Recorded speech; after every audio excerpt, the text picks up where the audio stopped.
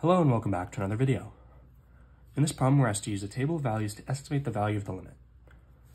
So we have the limit as x approaches 4 of ln of x minus ln of 4 over x minus 4. So we have to plug in values into this fraction of values approaching 4. So first, we have approaching 4 from the right.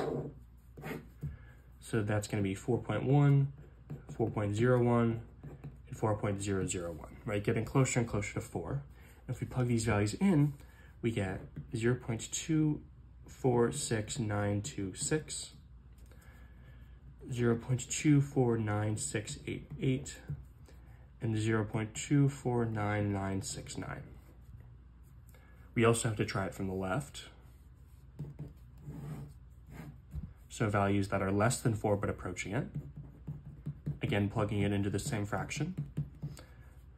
For 3.9, 3.99, 3.999, we get values of 0.253178, 0.250313, 0.250031. And so we can see, as we're approaching from the right and the left, the values are approaching 0.25. And since the right and the left match, we can say that the limit as x approaches 4 of ln of x minus ln of 4 over x minus 4 is equal to 0.25.